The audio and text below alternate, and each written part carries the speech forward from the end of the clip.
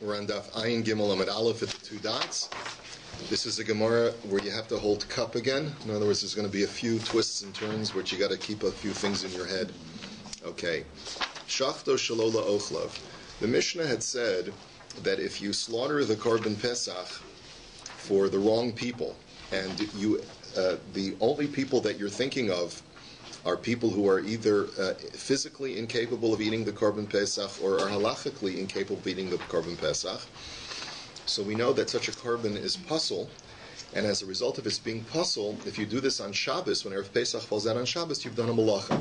Because you haven't done anything that's... the Torah only mandates the Korban Shechitas Korban Pesach on Shabbos, but you haven't shechted a Korban Pesach, it's not kosher, so therefore you've done a malacha. So the Gemara says, Pshita, Kevin dahasam pasal hachachayev. The Gemara says that should be self-evident. You know, we have a whole Mishnah in the previous parak that tells us explicitly that if you shecht it for the wrong people exclusively, so then it's a puzzle carbon. So once you know it's a puzzle carbon, of course you're Machal Shabbos if you do it on Shabbos. Why do you need the Mishnah to tell you that? The Gemara answers, Mishum de Tana Seifa Potter Tana Reisha Chayiv. Answers the Gemara because the second part of the Mishnah is going to tell me that if I have at least one person in mind who's kosher, even if I have a mixture of some people who are puzzle and some people who are kosher for the Korban Pesach, as long as there's at least one person that's capable of eating the Korban Pesach, I have him in mind. So then I haven't done a malacha. So then that's for consistency. I listed the first part as well.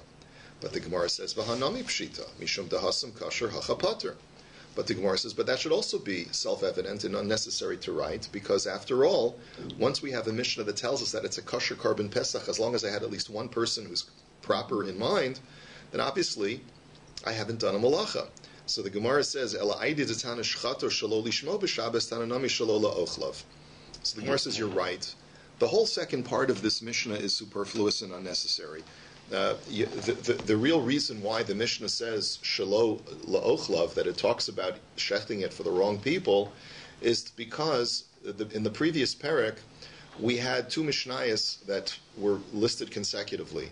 The first one talked about shechting the Korban Pesach shalo lishmo, and then right afterwards we talked about shechting it shalo la'ochlav for the wrong people.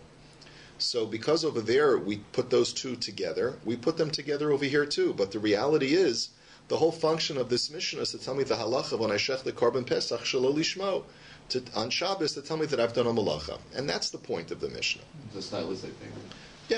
Yeah. So therefore, it's just like over there in the previous parak, we put together shelo lishmo and shelo la'ochlav. In this parak, we also put together shelo lishmo and shelo la'ochlav.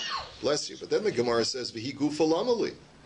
So the Gemara says, but that too is unnecessary. It's a very straightforward halacha. When you shech the Korban Pesach shelo lishmo, it's puzzle. So obviously, if it's puzzle, you're doing a malacha on Shabbos. So again, we're back to square one. Why do you need to write any of this? The Gemara answers, Mishum tekaboy lifluge Rabbi Eliezer v'Rabbi Yehoshua. So the real answer is because there's one added facet of this Mishnah that we would not have gotten previously. Our Mishnah talks about a machlokas between Rabbi Eliezer and Rabbi Yehoshua when I take an animal that was not designated as a Korban Pesach. It was designated for some other Korban. And it's the right species, it's and everything. It fits the criteria for a Korban Pesach, but it was designated for, let's say, for a Shlamim.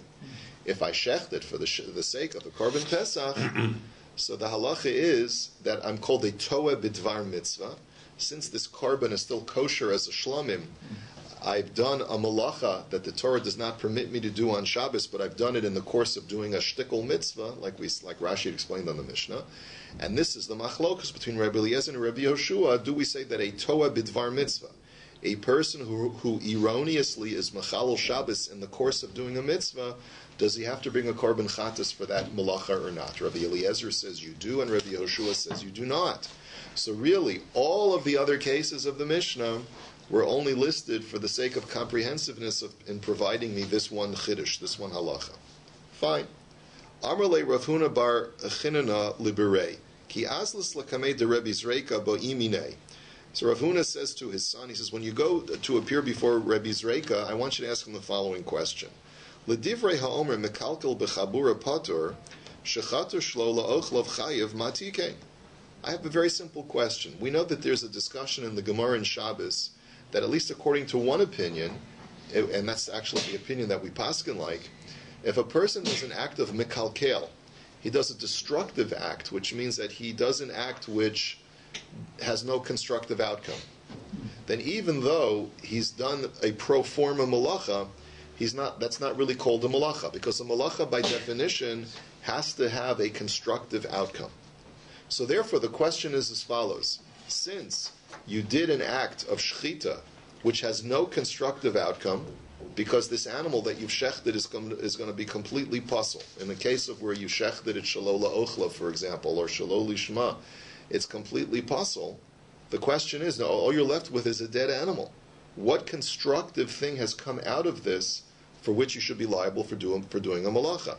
Granted, you did an act of shechita, which is a malacha, but there's no constructive outcome. Normally when you do an act of shechita, the constructive outcome is now you have a kosher animal. But now this behemoth is puzzle. There's nothing you can do with it. So why is this not called an act of makalkel for which you should be patur from a carbon chatas? Can you benefit from it at all? Like use the skin or something? That's a good question. I'm not sure. It could be that I think the halacha is that you have to completely incinerate it, as we'll see later on. So the Gemara says, Ma tikain, so what did you do that was constructive? So the Gemara says, Tikain im alu lo yerdu. The answer is that we paskin by kudshim that even if I shech the carbon, and even if the carbon is puzzle, I'm not allowed to do anything with it. But b'di'evet, if I took its emurim, if I took its innards and I placed it on the mizbeach, they are not taken down. So at least I've created some level of constructive outcome such that I've brought it one step closer to the mizbeach in a b'di'evet situation. That's the constructive act that I've done. Now, shchato v'nimsa bal mum chayev matikein. But okay, fine. But then the Mishnah had said that if I shecht it and I discover that it's a blemished animal, then I'm also liable for a chatas. But what act of tikkun did I do? Because there, if an animal is a balmum, which has an intrinsic blemish to it, so then even if I take the innards and place it on the mizbech, I have to remove it. So I haven't done anything constructive there. So why am I liable for a chatas? So the Gemara says, Tikain bedukin shaba'ain valiba de Rabbi Akiva de Omar im alulo yerdu. There's a certain kind of mum that according to Rabbi Akiva, even though it's not usable as a carbon, if however its innards are placed on the mizbeach, you don't take the innards down. And that's a case where the animal's blemish is in an inconspicuous part of the body, which he defines as in the white of the eye. If the blemish is there, since it's not a conspicuous blemish, it's granted it's not kosher, but at the same time, im alu lo yerdu, if its innards are placed on the mizbeach, you don't take them off. So that's the act of tikkun that our Mishnah is talking about. Shchato v'nimsa treifa b'seiser pater. The next part of the Mishnah had said, if however I shecht it, and I discover that it has a treifa, that it's like, say, tuberculosis or something like that, which makes it unusable as a carbon, so then I'm going to be pater. I'm not going to be liable for a carbon chatas because there was no way for me to know. But by implication, ha-begalui chayav. But if the animal was a treifa conspicuously on its exterior, so then if I go ahead and shech this, then I'm chayav because I should have known. I should have seen it. Like, for example, let's say the animal's walking funny, right? And I could have checked it to see that, obviously it's diseased or it's got a broken limb and it's not usable as a carbon. So then I'm going to be liable. I have to bring a carbon chatas in that case. But the question therefore there is, ma tikain. But what did I do there? It's not allowed to be used. If it goes on the mizbech, it has to be removed. So what act of tikkun did I do? So the Gemara answers, tikain lahotzi midei nevela. So there is another tikkun that I did. My tikkun is that I've alleviated its status of being nevela. Because when an animal has the din of a nevela, if it dies of natural causes, it transmits tumah. The fact that I've shechted it alleviates it of that transmission of tumah. So the Gemara now says, so maschif la ravina, hadatanya hashochet chatas b'shabes b'chutz lavodah zara chayv aleha gimel chatos. So ma tikain. Let me ask you the following question. According to that argument, there's a brisa that says that if you shech the carbon chatas, an animal that was designated as your personal carbon chatas, and that's not allowed to be brought on Shabbos, you go ahead and you shecht it on Shabbos, but to make things worse, you shecht it outside the temple, and you shecht it for avodah zarah. You do all these things b'shogeg. Okay? So if that's the case, then you have to bring 3 karbanos chatas, one for chilul Shabbos, one for shchutei chutz, for shechting an animal outside the temple, and one for shechting for avodah zarah. So there the question is, ma tikain. What tikkun did you do over there for which you should be liable for chilul Shabbos? There, you're not even alleviating it of its tumah, because when you shecht something for avodah zarah, that too transmits tumah. So granted, you may have alleviated it from its tumas nevela, but there's still tumah on it. So there doesn't seem to be any tikkun at all. So why do you have to bring a chatas for mechilul Shabbos? Amar Rav Avira shemotzio midei ever min hachai. The answer is that you alleviate it of its status of ever min hachai, such that if someone were to take a bite out of this animal now, once you've shechted it, he's not going to be liable for ever min hachai, from eating from a live animal. So that in itself is an act of tikkun, and that's the conclusion of the Gemara, that any time you shecht an animal, even if you were to shoot an animal, right, the fact is you've done some act of tikkun, because it's no longer ever min hachai. You can say that about any potential of error of any kind. Well, that's why it's hard to find an act of makalkel. The act of makalkel is to do a destructive act where there's no constructive outcome. So there we say that you're putter, but you have to be able to define that it is for sure a makalkel.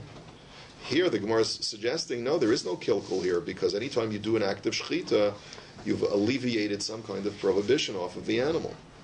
But let's say there are certain kinds of makalkel. Let's say I take a bottle and I just smash it on the ground.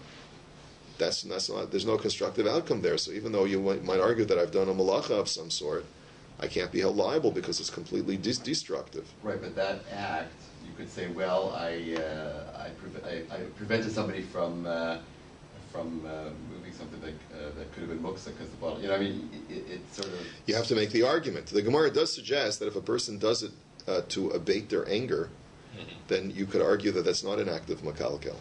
But under normal circumstances, if I just stamazoi do it, then there is. But again, you're right. What the Gemara is basically demonstrating is that the argument of getting off because of an act of makalkel is very limited. Let us go weiter. Shchato v'noda v'chulei. Let's say you shech the animal, and then you discover that the owner, the person who is being represented, or the group of people who are being represented, either have died, or have used another animal for the Korban Pesach, or are tamei and cannot use this animal. So then the halacha is, even though this Korban Pesach is puzzle, because it can't be used because it's ownerless, nevertheless you're off the hook for being Mechalel Shabbos because there was no way for you to know. How were you supposed to know? So the Gemara now says, Amar Rav Huna, Amar Rav, Asham shenitak l're'iyah, u'shchato stam kosher la'oila. So Rav makes the statement that we're going to be spending the rest of the day with. And his statement is having to do with an animal. Animal A was designated as a Korban Asham. Now, I just want to define, a Korban Asham is a guilt offering. It's a certain specific kind of guilt offering. There's another kind of guilt offering called the Korban Chatas. So you're familiar with those two terms, a Chatas and an Asham. The halacha is that if an animal was designated as a Korban Chatas, and the owner is no longer present, or the owner was able to get a kapara through a different animal. Let's say this animal was lost, and so he replaced it with another animal, and then then the animal wanders back in. So since he's already gotten atonement, or there's no longer a person around, so this animal that was designated for a Korban Chatas has to die. There's nothing you can do with it. You stick it in a barn, you can't actively kill it. You stick it in a barn and it has to die of starvation. That's the law by a Korban Chatas. By a Korban Asham, the halacha is not that way. An animal was designated as an Asham, and it gets lost. So you replace it with Asham B, and then all of a sudden Asham A shows up later. So the halacha by Asham A, the animal that's set aside for Asham A, is that it will lose its status. You don't have to kill it.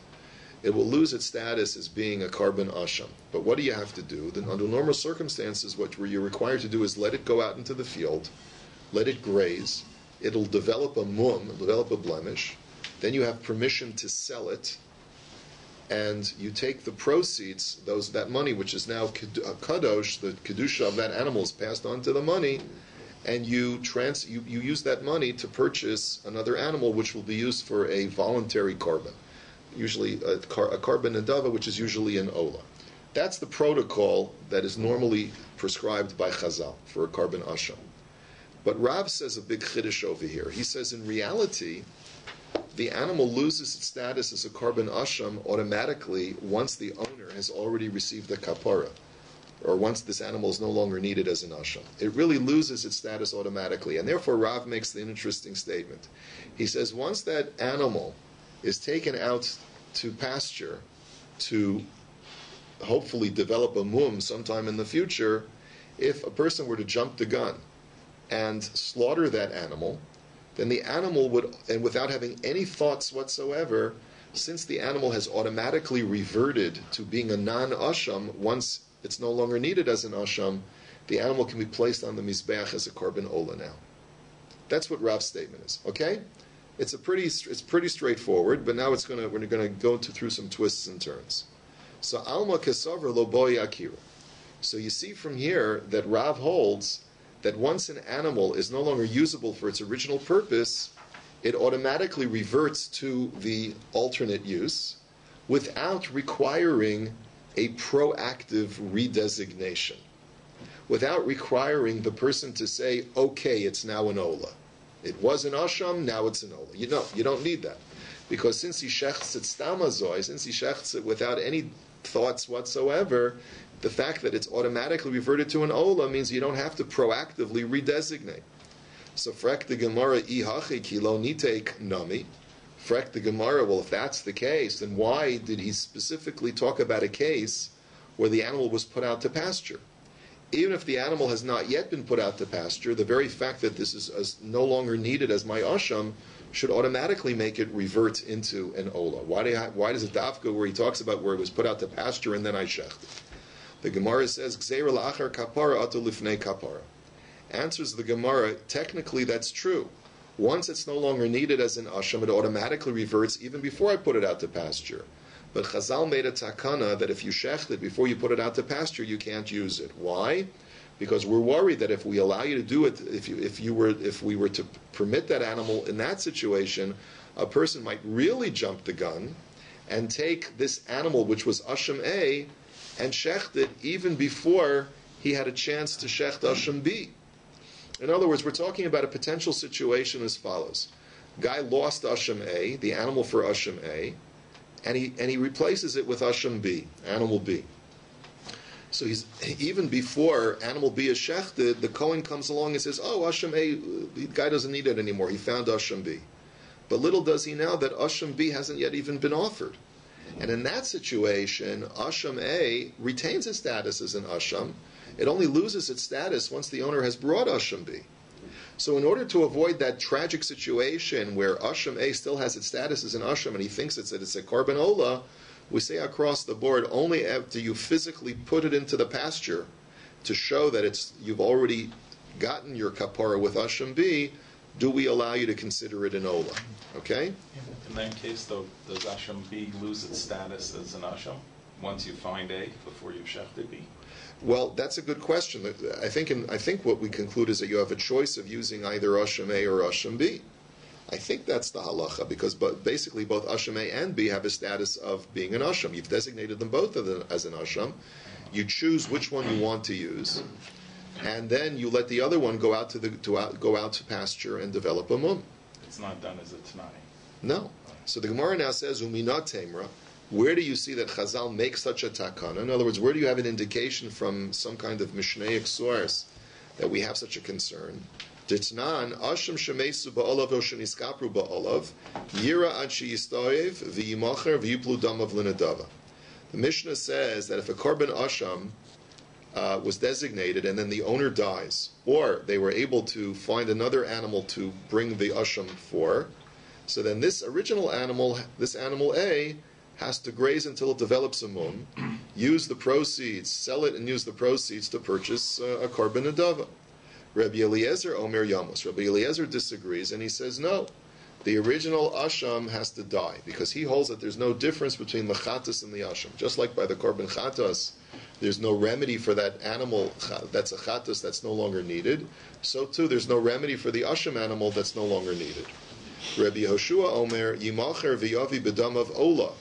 And Rabbi Yehoshua says the animal has to be sold, and you should use with its proceeds and purchase an ola. Now, the Gemara concludes really that Rabbi Yehoshua and the Tanakama, for our purposes at least for now, are essentially saying the same thing. So, but what the Gemara wants to infer from this is as follows: B'damav in aval gufo lo. But you see from this Mishnah that you're not really supposed to use the original animal, the original asham animal that is no longer usable as an asham, you can't use that animal itself as the ola. You have to sell it. Why is that? L'chora, the animal can lose its original designation as an asham since you no longer need it. So just convert it to an ola. So what you see from here is the gazul achar kapara atu lifnei kapara. You see that the sages were concerned that if we allow you to just willy-nilly just convert this animal into an asham, into an ola rather, you might do that before he even offers his other asham animal, and when it still retains its status of an asham. And therefore they said you have to let it develop a mum and let it graze, develop a mum and sell it. So you see that that's the concern of Chazal. And once that's the concern of Chazal, Rav would say the same thing. Even though you were supposed to let this animal graze and develop a mum, you didn't. L'maisa, you didn't. But at least what Rav still requires is you only can consider it to be an ola once it's sent out to pasture to graze.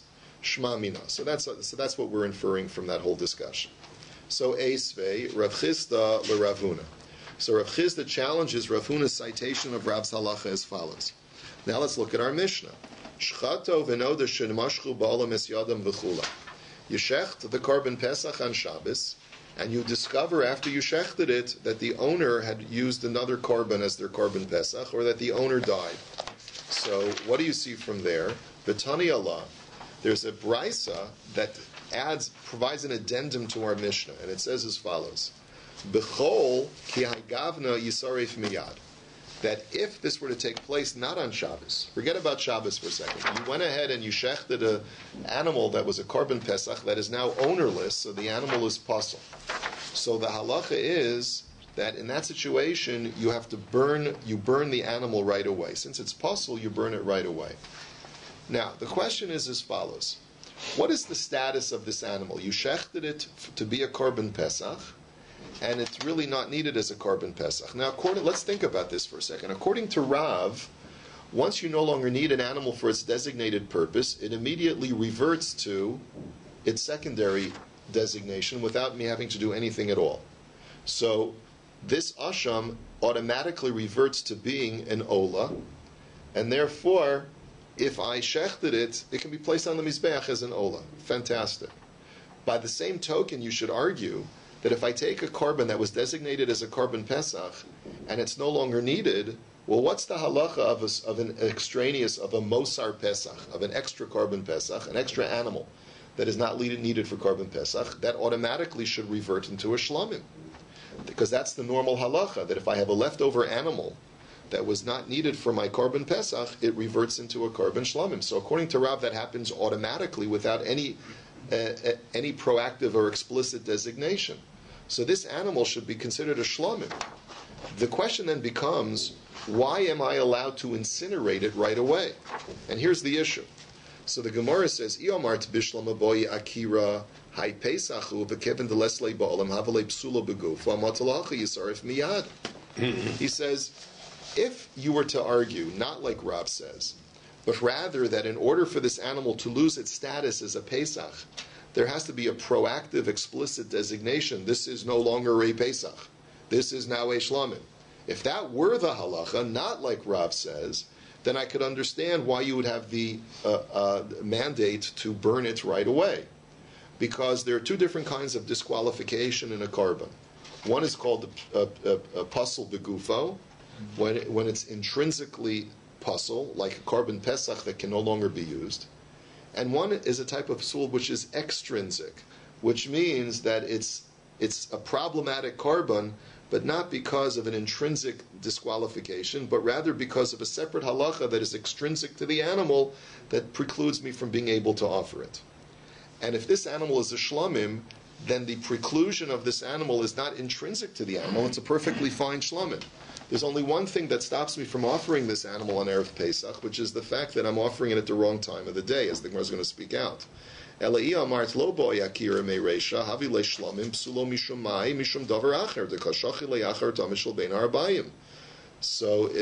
you're going to tell me that the animal automatically reverts to a shlamim, like Rav would be suggesting, then the psul of this animal is extrinsic.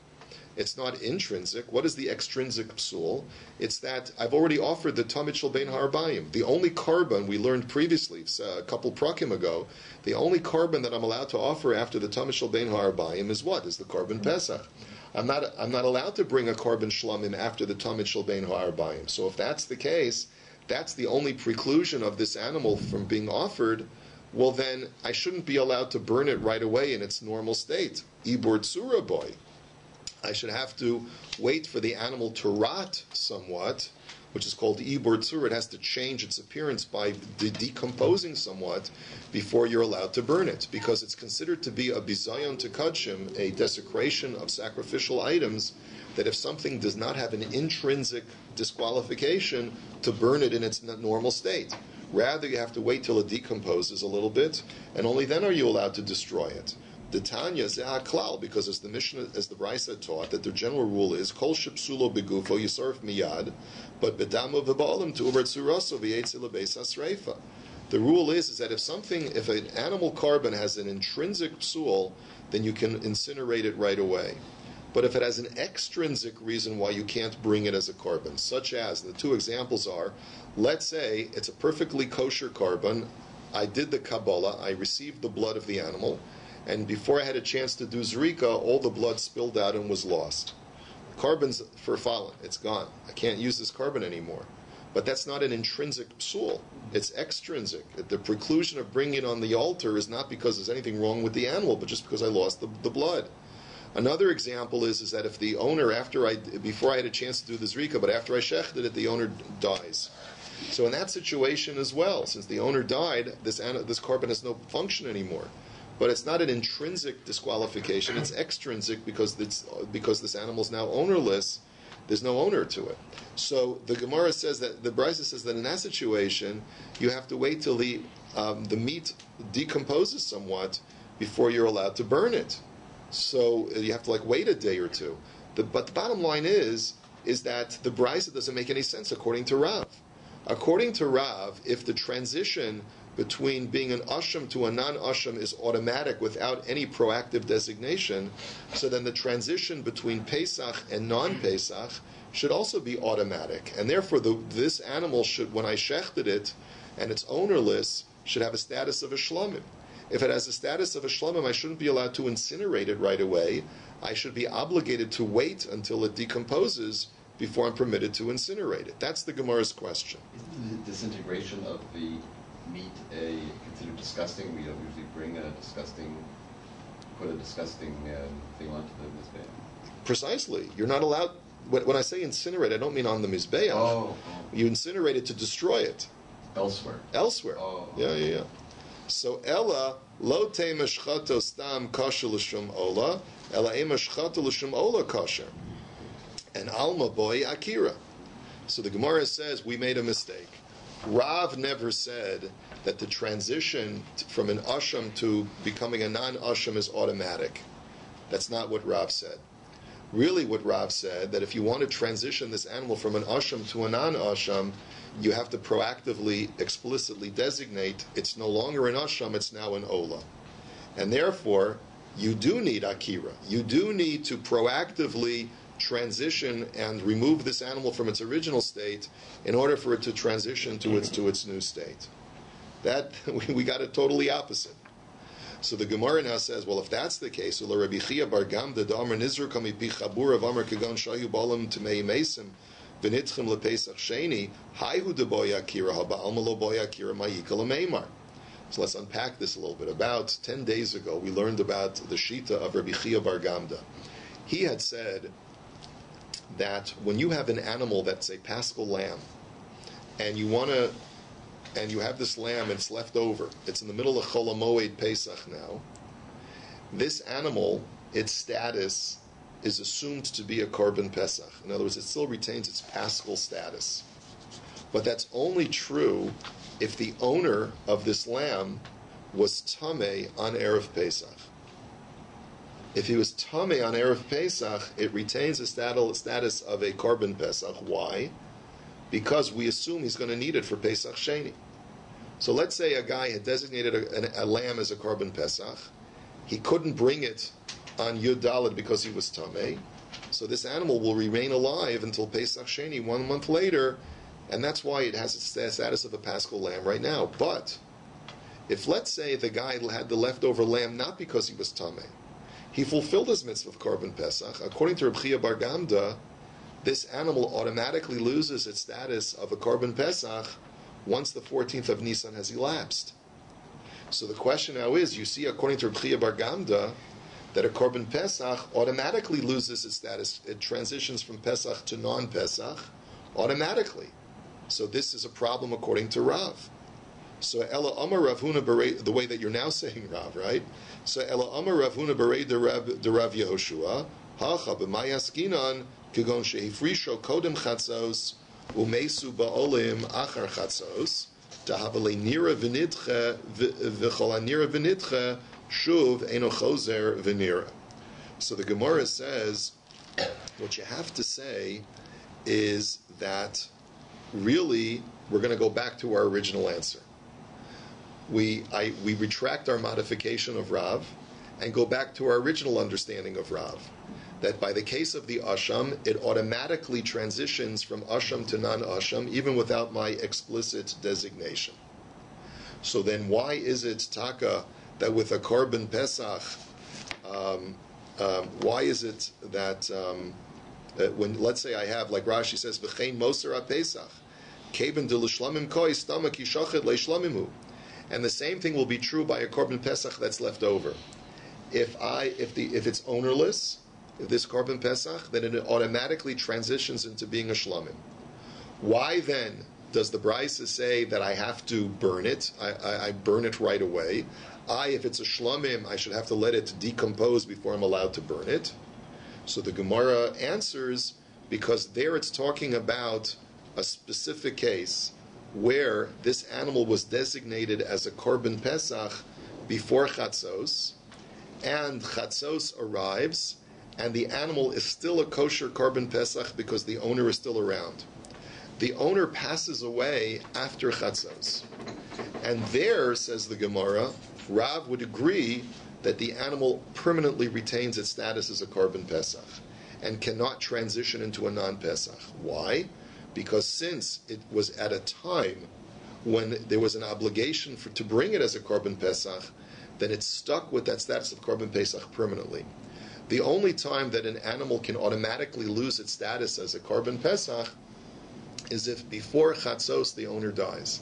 Since before Chatzos the owner dies and it not yet entered into the realm of obligation to offer it, only there does Rav agree that the Korban Pesach automatically transitions from Pesach to Shlomim.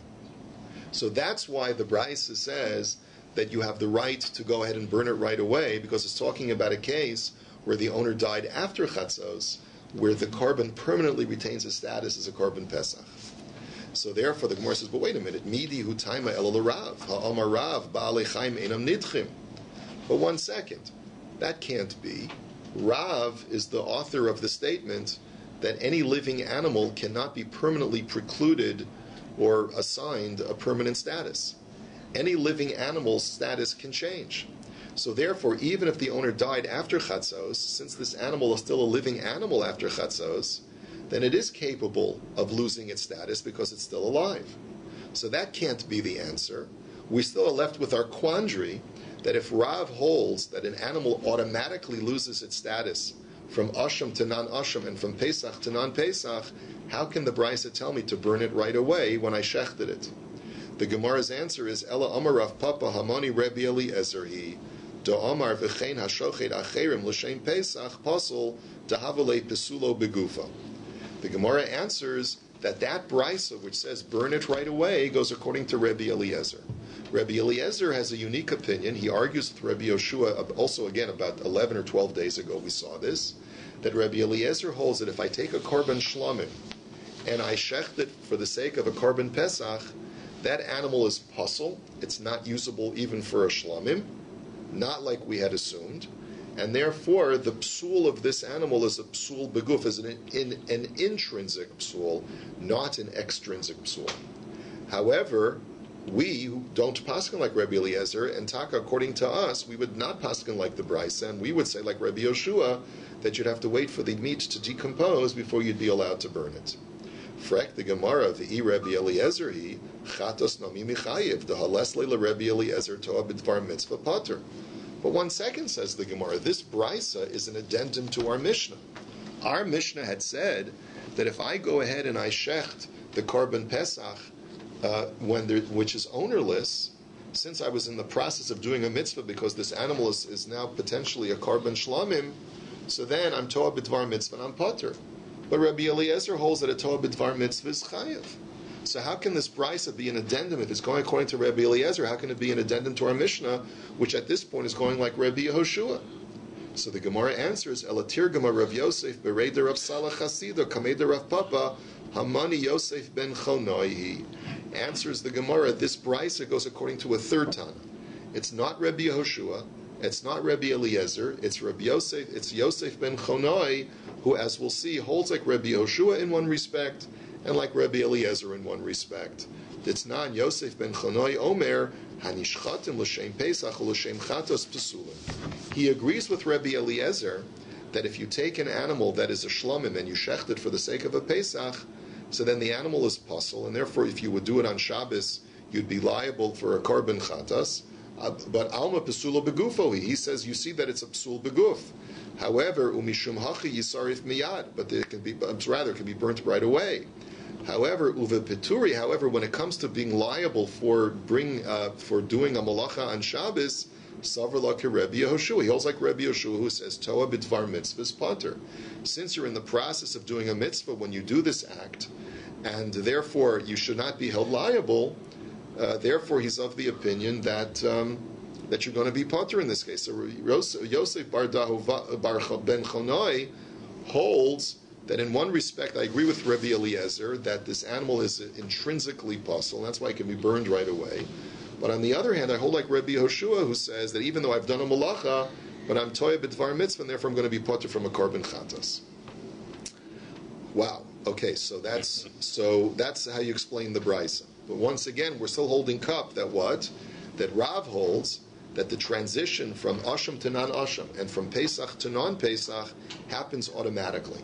So the Gemara says, Rav Ashi Omar, Rav Ashi has a different approach. He says, Rav da Omar ka Rabbi Yishmael beno shel Rabbi Yochanan ben Baroka. He holds of the following brisa. The Tanya Rabbi Yishmael beno shel Rabbi Yochanan ben Baroka Omer, Im yeh shahus bayom leida, im ashchu balam es yedem o shemes o shenitma'u chayav, u'tu'u bar tzurasa v'yotze lebeis asreifa. He says two statements. He says, number one, that which our Mishnah says, that if I shechted the korban Pesach and only afterwards I discover that it was ownerless because the owner died, or he joined another chabura, or he was tameh, then I'm not liable. So the first statement that Rabbi Shmuel makes is that's only true when that fact was not discoverable, when there was no time between the time that the person died and the time when I shechted the korban Pesach to discover that he had died. But if the death had happened several hours ago, and all I had to do was make an inquiry to find out where the owner is, and they would have told me that the owner died, and I neglected to make that inquiry, so then I'm karov lipshia, then I've done something negligent, and therefore I have to bring a korban chatas in that case. The second statement that he makes is that in that scenario where you shech the korban pesach and the animal is ownerless, then to ubar tsuraso v'yotze lebeis asreifa. Then the animal, you have to wait for the meat to decompose before you're allowed to burn it. My time, alav mishum delo boy akira. It must be because Rabbi Shmuel of that brisa holds like Rav, that what? That the animal transitioned automatically from being a Pesach to being a Shlamim. And since the Shlamim's preclusion is only extrinsic and is not intrinsic, I have to wait till the meat decomposes before I can burn it. So the Gemara says, you see very clearly here that Rav is holding like this brisa. Even though he may disagree with the previous brisa that permits you to burn it right away, at least there's a brisa that's supportive of Rav. But the Gemara says, but wait a minute, how do you know that that's the reason why Rabbi Shmuel requires you to cause the meat to decompose? Dilma mishum desavrla kitana deve Rabbi baravuha da Omar afilu pigol nami boy ibur tzura diolaf avon minosar. He says maybe that's not the reason why Rabbi Shmuel requires you to wait for the meat to decompose before you burn it. Maybe Rabbi Yishmael is of the opinion that all karbanos that are puzzle, before you burn them, you have to wait till the meat to decompose, even when the psul is intrinsic. And it's like the brisa that says that even pigul, which is clearly an intrinsic psul, you have to wait for the meat to decompose before you can burn it. And it's based on Exera Shava from the laws of Nosar, where there too you have to wait till it decomposes before you can burn it. And he says the elot, and so you don't really see from here that Rav has a Tana where he can hang his hat, because maybe this Tana also holds that the animal retains its status as a Pesach, but you still have to wait for it to decompose before you can burn it. He says, because if you don't say that, recall that one of the cases that Rabbi Yishmael had said that you have to wait for it to decompose before you burn it is a case where the owner was tameh. And in that situation, surely everyone agrees that it retains its status as a korban Pesach. Even Rav would have to agree to that because the owner plans to use it for Pesach Sheni. Because Havadai Boy Akira, there you would for surely require explicit redesignation. The Amar Rabbi Chia Bar Gam, the Nizr Kamipi Chabur Kagon Shahayu Balim Tamei Meis V'nitchula Pesach Sheni. There, remember, Rabbi Chia Bar Gamda had said that in that situation, even though the guy couldn't bring it on Erev Pesach, since he plans on bringing it for Pesach Sheni, the animal surely retains its status as a korban Pesach, and yet Rabbi Shmuel still holds you have to wait till the animal decomposes. Why? It's got an intrinsic psul if you shechted it now. It's got an intrinsic psul because it's not usable as the korban Pesach. So why should you be allowed to? Why shouldn't you be allowed to burn it right away? So it must be because he holds this Rabbi Shmuel's brisa is not a support of Rav. Rabbi Shmuel's brisa holds the reason you have to wait is not because it automatically converts to a Pesach from a Pesach to a Shlamim, but rather because even intrinsic psulim, even though it retains the status as a korban Pesach, you still have to wait 24 hours. Ela machvarti kedeshani meikara Yosef ben Chonoihi. So the Gemara says you're right. We'll stick with our original answer, not like Rav Ashi.